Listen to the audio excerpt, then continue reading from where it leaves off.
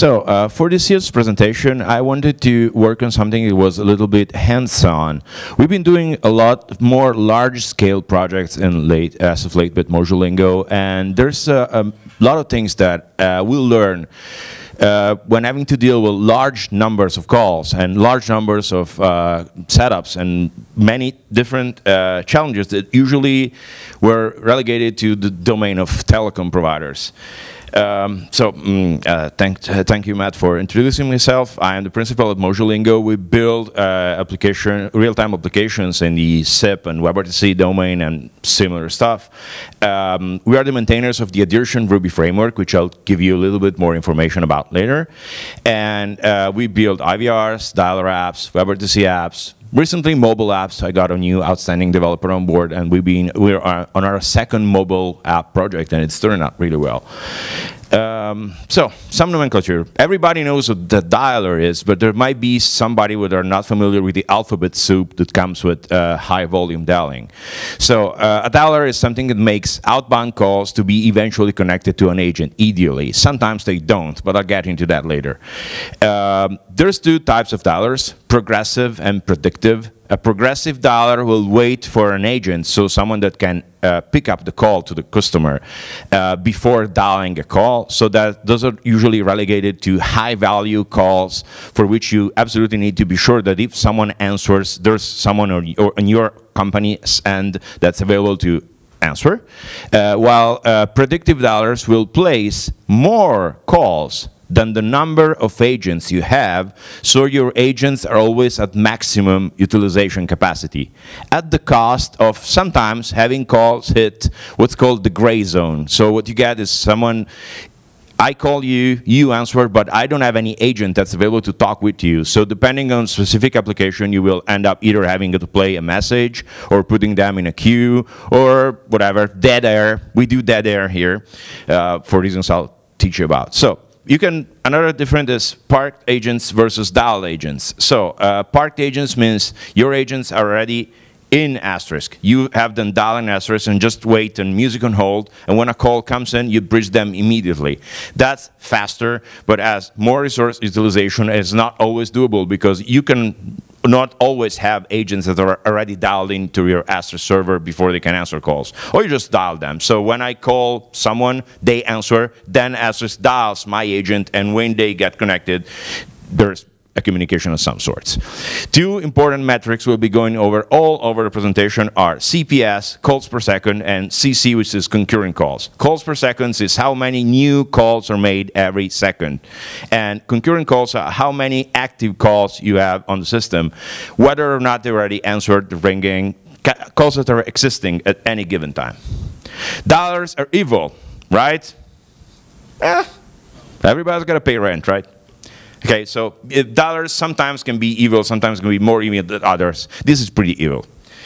Project requirements. We've been dealing with very aggressive predictive dialing. These guys run up to a 10 per multiplier. So for every agent, I have them running 10 calls.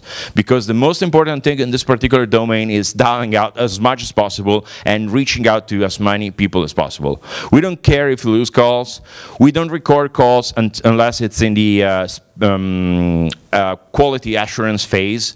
And there's a few requirements the project had. So essentially, there was the ability to define a specific prompt for each campaign was required, and other sound files. Why am I telling you specifically about sound files? Because that turned out to be one of the biggest challenges in the project, getting the sound files distributed to the Asterisk nodes that are dialing. So if company A has a campaign that says, we are company A, would you like to buy our product? And the other says, we're company B, would you like to sell us your used car? Those would need uploaded and be distributed somehow. The system is entirely multi-tenancy and cloud-based, so you can just log in and register and buy credit, and you can start dialing. Prompts can be uploaded via file upload. You can use Watson TTS to generate a phrase from text.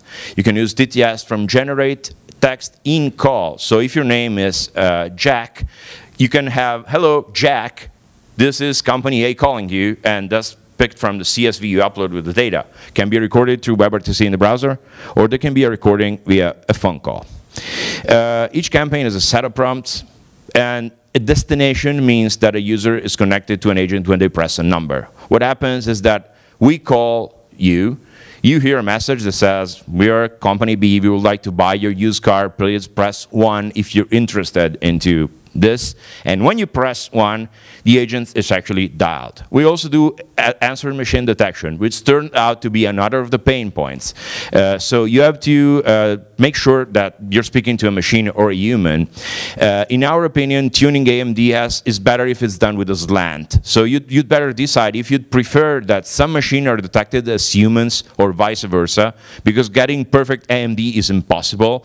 And in this particular case, we didn't really care about the answer machines themselves. It was okay if the same message was played to an answer machine or a human, just because of how it's built. It can be different in other domains. Numbers, this is interesting. So these guys upload lists are 10,000 to 100,000 numbers at a time. They dial the very aggressive multipliers. Our calculation that it will be roughly needing 1,000 CPS, which while not being huge, it's a big number in the context of an application built by a single company that's running dollars. With about 10,000 active calls, why are there so little active calls? You'd expect more. So we're doing massive over-dialing, which means that most of the calls are really short and end up just falling off. And just the people, and between the over-dialing and the fact that people have to actually interact, so press 1 because that's required to be put in contact with an agent, it means that we don't have many active calls actually going through the system that are actually connected to agents and thus become longer, because if you're speaking to an agent, it will take maybe 5. The average is 7-point-something minutes. And we need resource fairness. So everybody, this is multi-tenancy. So I have an account, you have an account, he has an account. Our campaigns have to run at the same time, and they have to be distributed correctly. So my calls don't all run, and yours don't, and you have to wait an hour. So how do we get there? What did we do to build this application? Pain points. Everybody that's dealt with Asterisk dialing out knows there's a few ways to have Asterisk actually place calls to destinations. We had to decide if we wanted to go the old-style route of having a huge server or 3 or 4 huge servers running calls instead of going with a more modern VM-based approach. Asterisk configuration. How to distribute media files. That was actually interesting because Asterisk HTTP playback is sort of slow, so you have to actually preload the file somehow. Otherwise, it's very invisible. And call progress management, which means that monitoring what each call is doing proves to be a resource-intensive task if you're dealing with that many calls. So yeah, we have to figure out a way to do it with very low resource consumption, also because it's very low priority. I don't care if I know what each of my calls is doing down to the millisecond. I just need that eventually the reporting gets reconciled to a consistent state.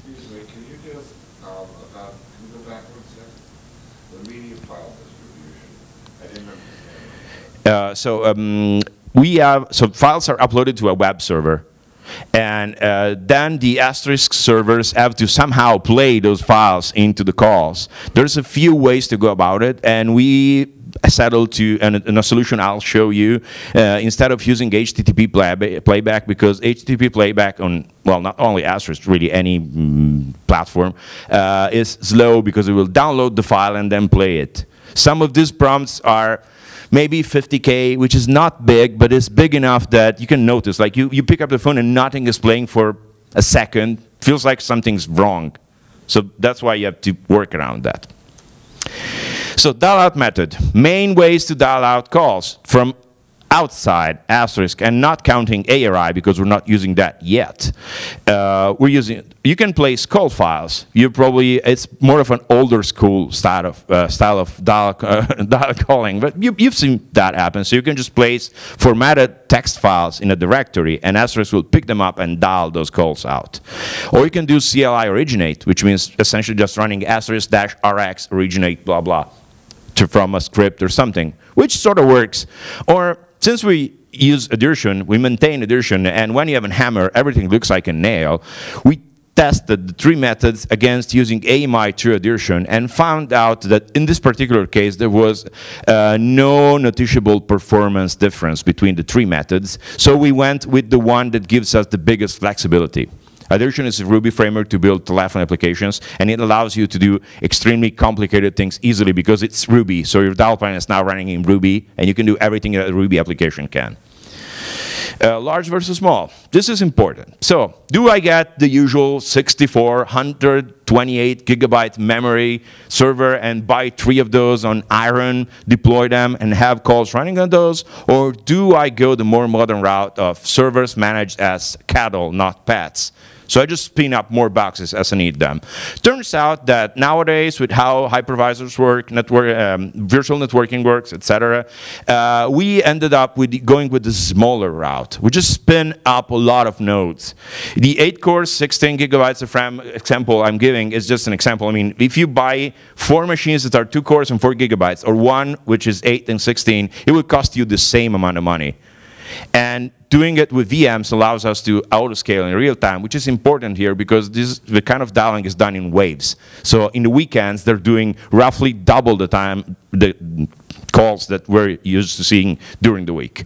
So I will advise doing small servers. Asterisk configuration. In their particular case, we disabled everything.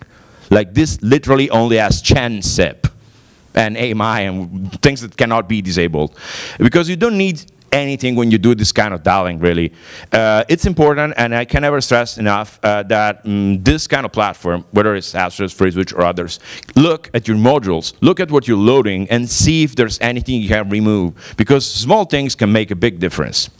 We're using IP authentication for the outgoing trunk. This is another little interesting trick. So instead of registering as a peer to your SIPp provider, just use IP authentication so that you skip the registration, unauthorized, and re-registration with digest step, and it's much faster. This was actually one of the biggest improvements we got when we started looking at really how to get performance better. It's also quite easy to do, just get a provider who will allow you to do IP authentication.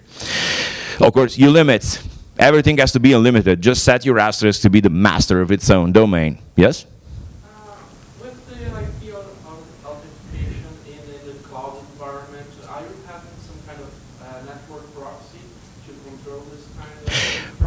We set up it as a large private network on DigitalOcean who has an internal router that we just set the calls going on from there. Or you can whitelist IPs, depends on really what your current infrastructure is. We're not using Docker. So Evan, my colleague and coworker, which is a great fan of Docker, told me we should be using Docker, but we did test Docker for a while, and it might be due to me not knowing the domain very well, but performance was very low compared to just running on VMs. It's probably something I need to investigate more. So that should be an asterisk next to it. Not asterisk as in the web server, but the telephony server, but asterisk as in, I'm not sure. Right now, we're not using Docker, just Ansible. Media file distribution. HTTP playback is pretty slow. I'm looking at you. It is incredible. Preloading files is much better. Of course, at the point when you decide you want to preload files, we just went with Adhearsion. Adhearsion is managing the entire call. So what we do is, before I'm calling someone, I just go through the script, and there's 5 files I have to download, and getting them through the network just takes a split second, and the call is not running yet. So the user does not know we're actually downloading files because there's no waiting time. When the call gets started, the audio files are already there. There is some kind of a cache control mechanism that will remove stale files, etc., so we don't fill up the disk. But that makes it easier. Other things could have been an FSS mount or really any kind of shared disk. But this allows us to work better with the dumb telephony server paradigm that we choose, and I'll show you why.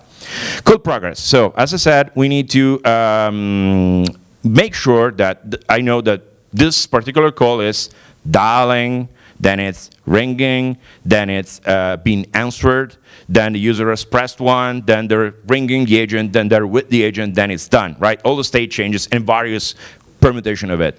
What we tried first is simply doing HTTP posts. So every time something happened with a call, we'd post at the web app and tell it the call is now being answered. Turns out that was a huge resource drain. Might be in Ruby, might be on, I don't know. What we ended up doing is simple state is pushed to a slow priority queue. So The call states are just pushed in there with a timestamp so we can reconstruct them eventually.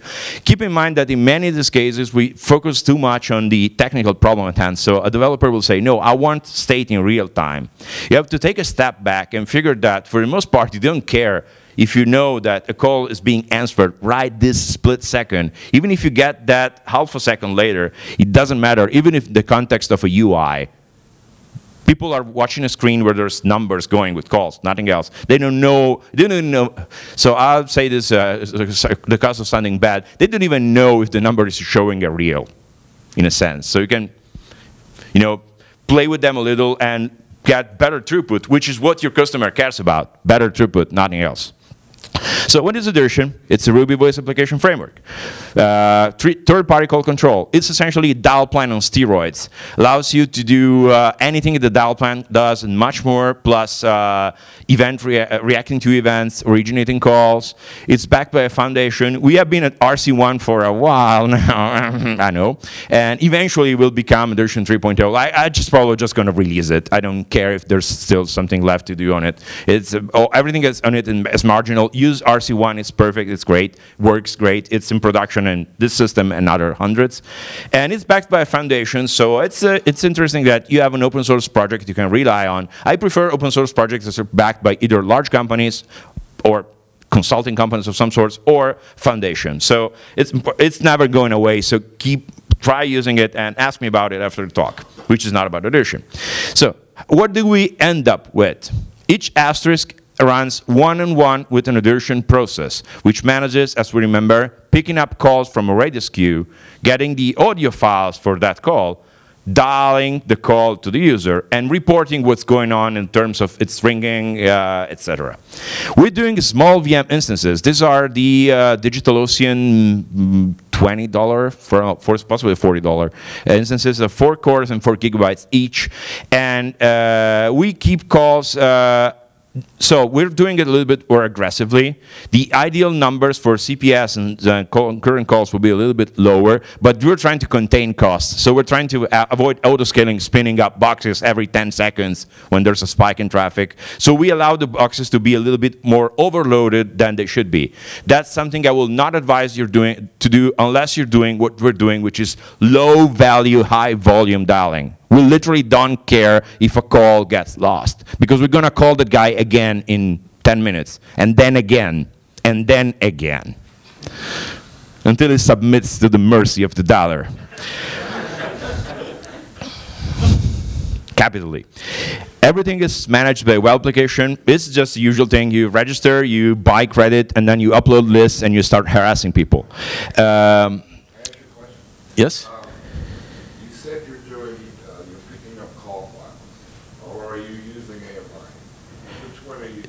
The AMI.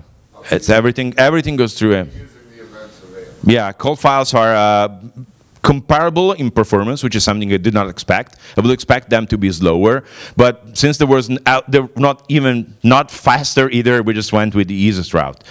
Redis is the core of this thing. Everything goes through Redis. Calls are distributed through Redis, and this gives us implicit auto discovery, which is a fancy way to say that we can add a telephony node to the network and not having to worry about anything. Because what they do is each new telephony node knows where Redis is and will start picking up calls from Redis immediately. Each call is serialized with all the information it needs. So it will have the list of the sound files we need to play, of course the number to dial, all other information that we need.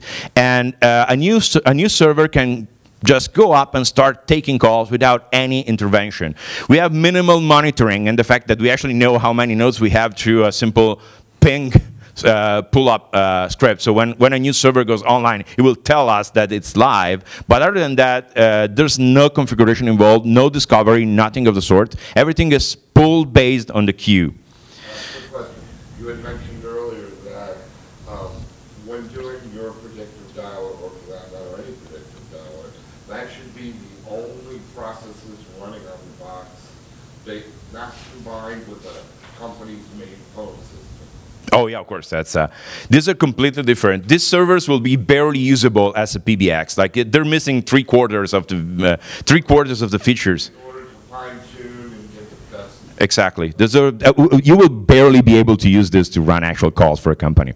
So in a pinch, that's how it's built. You'll notice Homer down there, which was mentioned later. But generally speaking, all we do is Rails will take a list of calls, push them to Redis, and then the N asterisk nodes will just pick one of those calls, dial it, do whatever they need to do with it, and report done. And then this goes back to Rails, will then reprocess the list, see that you avoided getting hit by the dialer the first time, and call you again.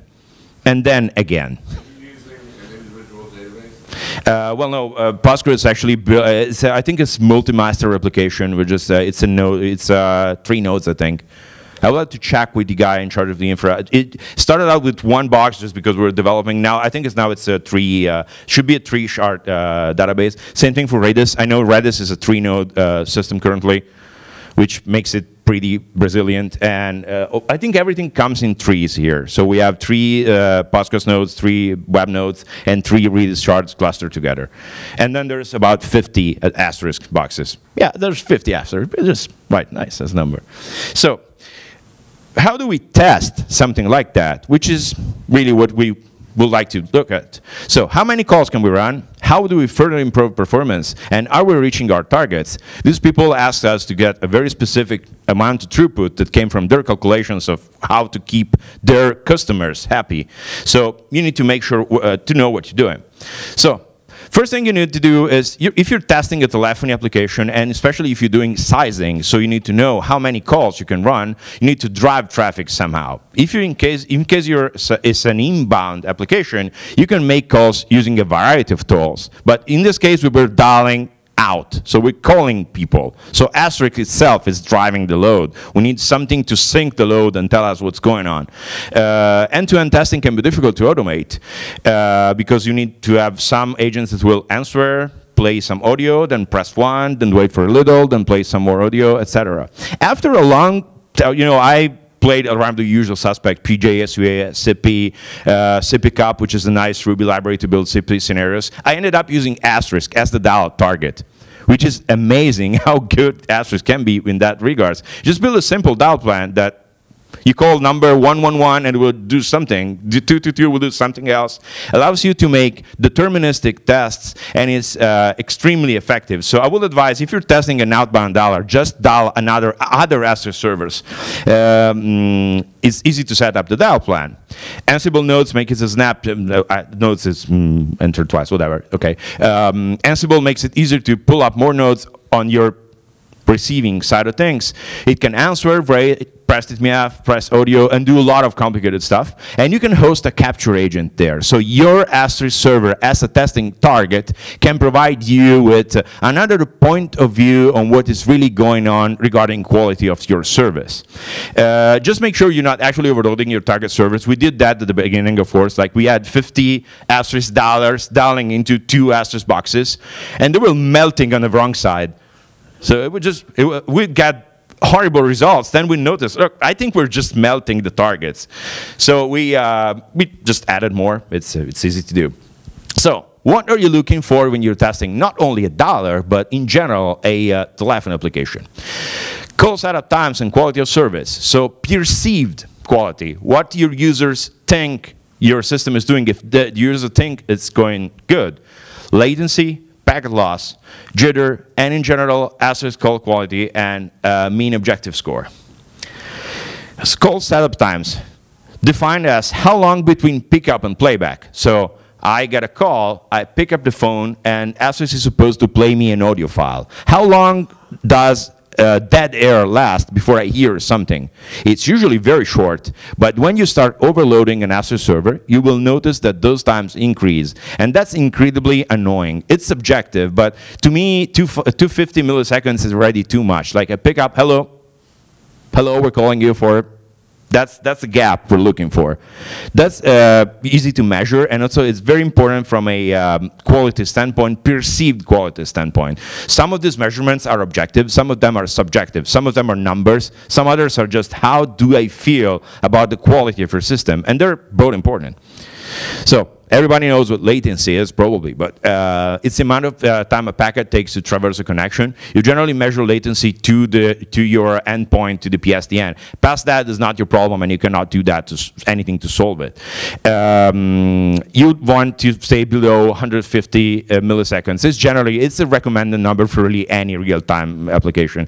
150 to me is a little high, but when you're doing things that are low value, like this kind of calls, it's fine. Packet loss is actual packets that don't reach the target. RTP is UDP, so you can lose packets. They're just not there. They cannot be recovered. And I will advise measuring two things. 1% in an overall case, so packets to destination, but stay below 0.5% in your network. You say, well, my network is perfect. It doesn't lose packets. That's not true. Any single network instance where you're not just having two processes talk to each other will have some degree of packet loss. So keep that measured, and that's pretty important because it affects a lot of things like quality and stability. You can lose calls due to packet loss.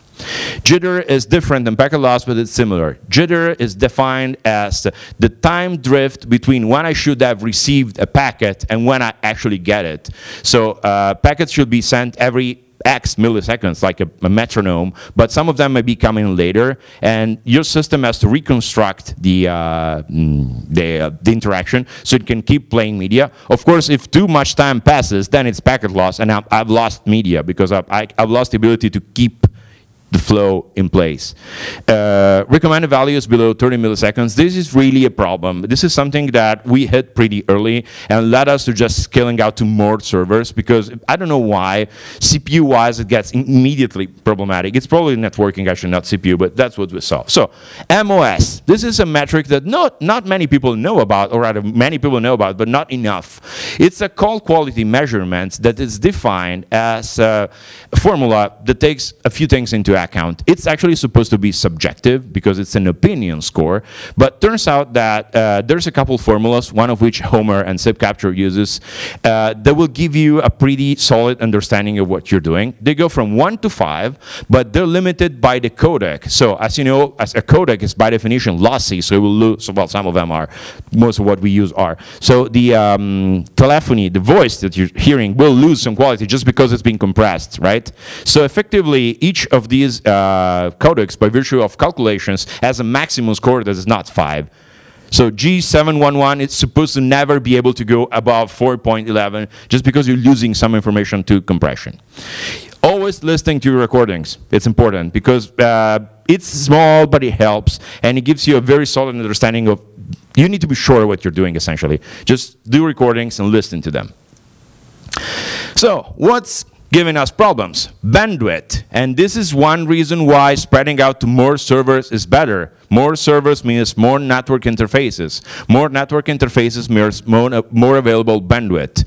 There's a couple numbers in literature like 87.2 kilobytes per second per call on G711, which is what we're using. It's a usual number to look at to see if you're hitting the right spot. Never go above 75% resources if you can help it. A spike is okay. Don't run your servers at sustained 99% because bad things happen.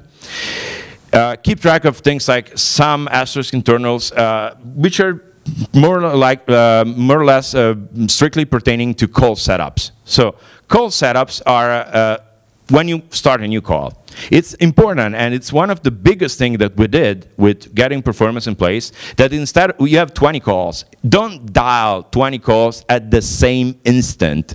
Stagger them by, I don't know, 20, 30 milliseconds is enough to dramatically improve throughput because you're not overloading the asterisk internals.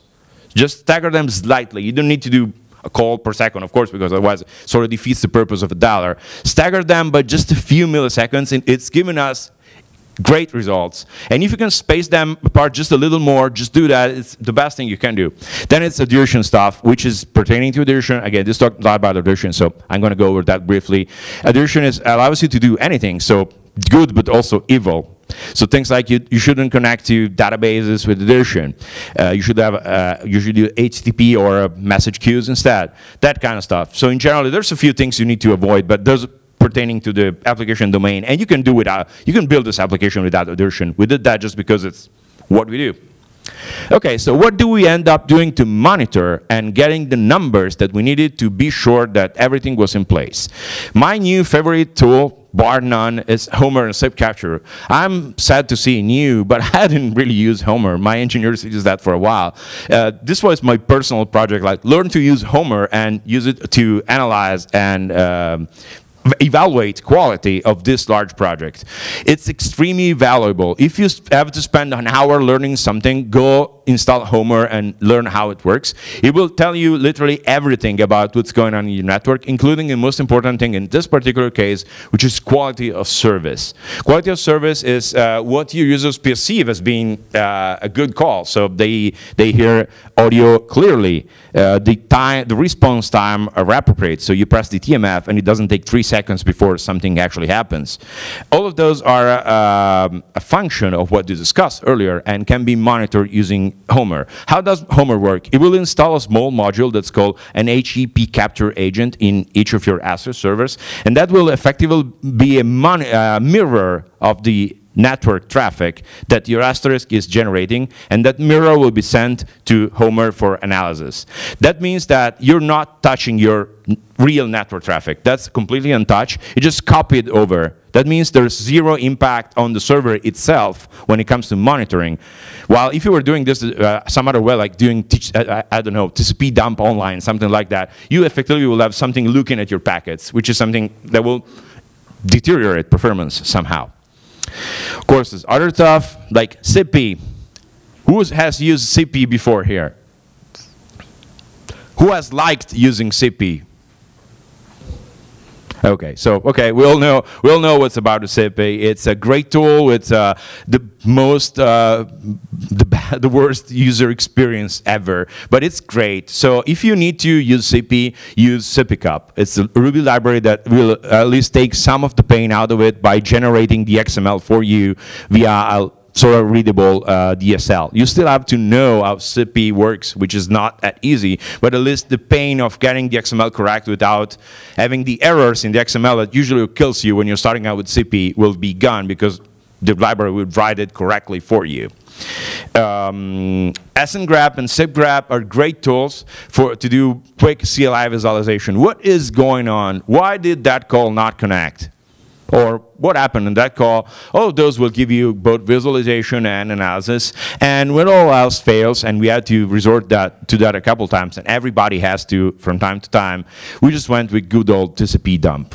Like, you just get traffic and see what's going on. It's, these days, I'll be honest, if Homer is not telling me what's going on, I just drop down to TCP dump and go read the dump myself. It's easier than to intermediate IDS. So, results. What did we get out of all these things? We built a system. We tested the system. We built a way to deploy the systems, to scale them, to test them. So, our test nodes run a sustained load of 400 is the threshold we set. They can, of course, run more calls, and as we said, we allow them to be above 400 for a short period of time to avoid autoscaling be too aggressive. So it's not like a server hits 401 and we spin up a new server, which just it's 450, and it's over at least half an hour. CPS's caps is just 25. 25 sounds like it's a low number for calls per second. People that are working on other types of data will tell me that this is not much. But keep in mind, this is a set of very small Asterisk servers running just a few calls. So I just add more if I need more CPS. More important thing with having many nodes is that if you lose one, you only lose the calls that are on that node, since we don't really care about, call, keep alive, recovering calls. If you lose a node here, at worst we're losing 400 active calls. It's never happened, by the way. They don't die, but if it happens, you just lose a little. We could go higher, and we will probably, just because we can save 10 or 15% in money by running a little bit less servers in numbers. 10 minutes? Oh, so I thought it was 5. Great. I started the timer wrong. Yeah, each Asterisk servers. So the web application doesn't need much As you know, when you got a good database setup, a good web server setup, and a good Redis setup, you don't need many nodes there. Those 3 servers are going to be there for the conceivable future, right? We don't anticipate spinning up more than 1 or 2 more web application servers in the next year or so. While here we're running 30 to 40 active Asterisk servers at a time.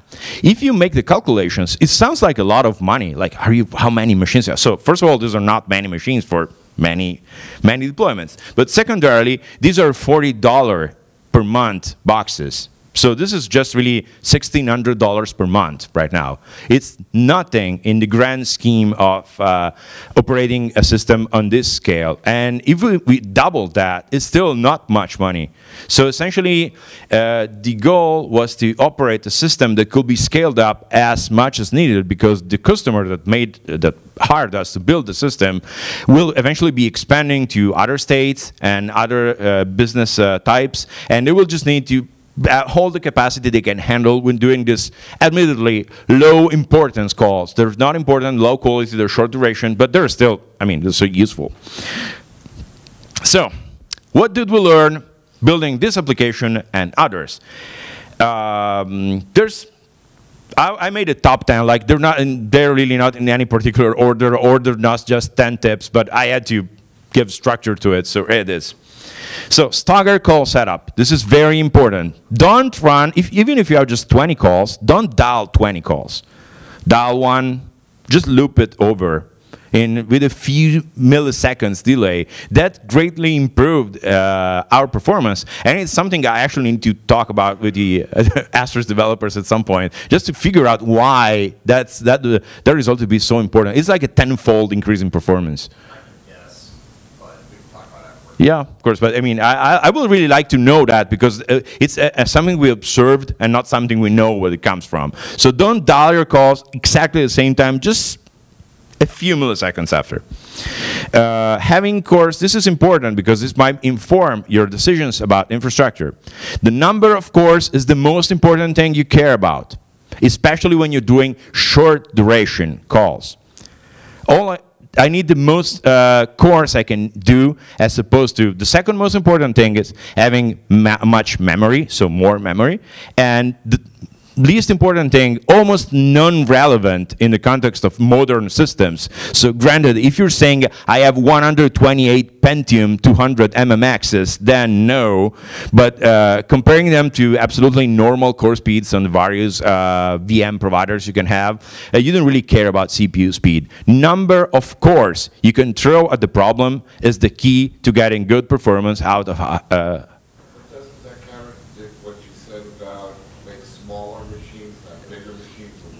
They don't all have to be on the same machine. That's what I was getting to. The total cores you're running in your domain.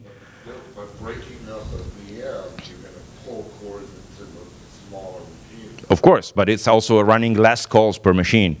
Okay. So what we saw when we decided large servers versus small servers is that there's not much difference. If you have 128 cores on the same machine, or you split them up in 8 machines.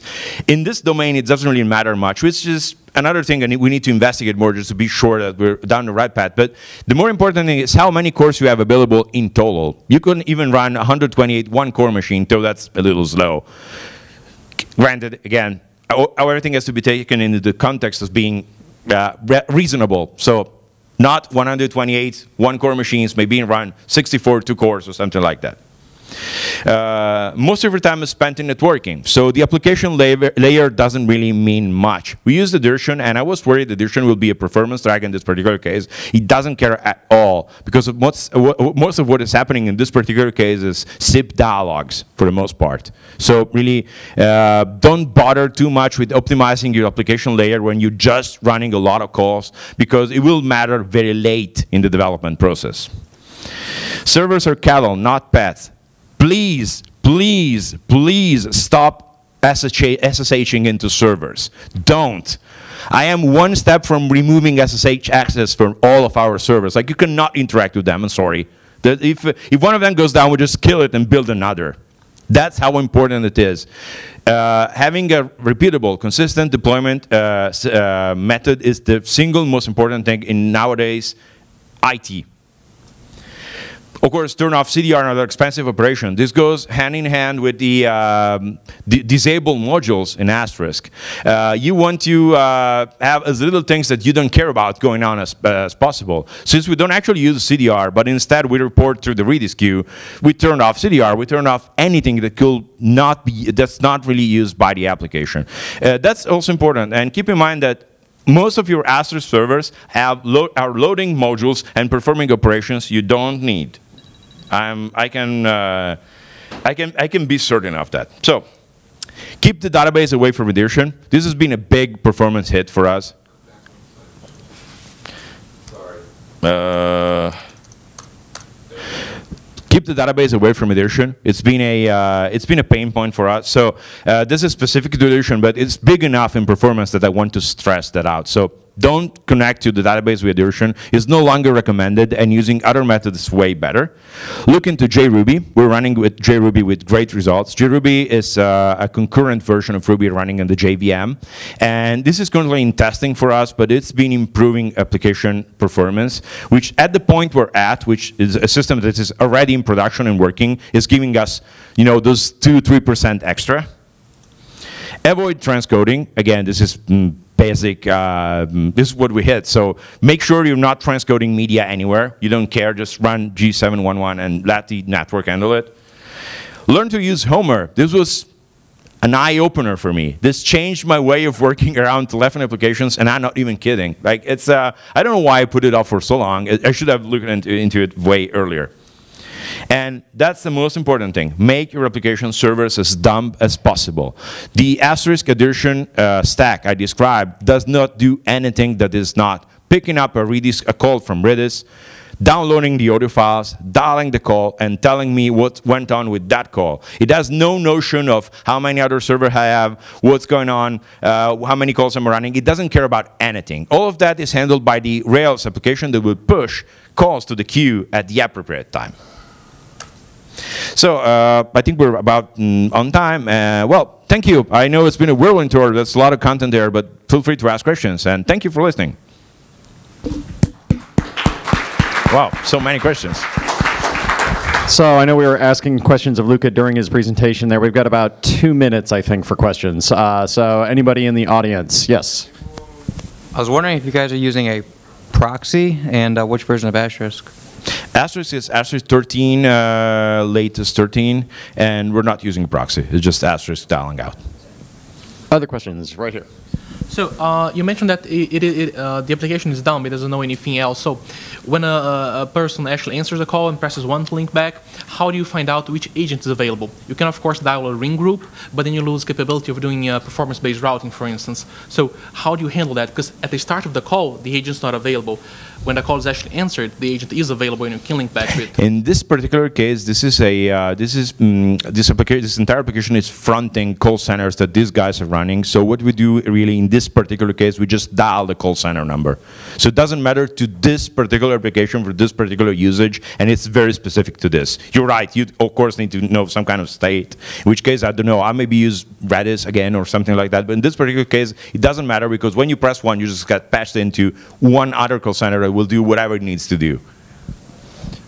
To your point, too, I think Luca's point is generally applicable. Whenever you possibly can, keep that application state off of your Asterisk boxes or other things so that you can scale each piece differently, right? Because your agent pool is going to scale differently than your outbound dialing, that is going to scale differently than the actual Asterisk boxes themselves. And the more you decouple these things, the more you enable that horizontal scalability. Hold on real quick. What was that? Is it possible to get a copy of this tape? All the presentations are going to be online. Yeah, later. Yep. Any other questions for Luca? Oh, Mark. Yeah, of course. So do you use any other tools other than Homer for monitoring call quality, for MOS scores and things like that? Right now, not on the system. Like Homer is providing more than enough. Again, this is a very specific system with very specific requirements of low importance calls. So we just need to make sure that it's generally behaving correctly. It's different than other situations.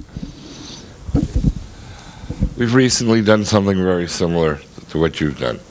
And one thing I just wanted to ask you, in AMI, when the events are coming back, have you ever seen an event for a bound event coming back from AMI repeat itself for the same request? I don't think I've ever seen a double AMI.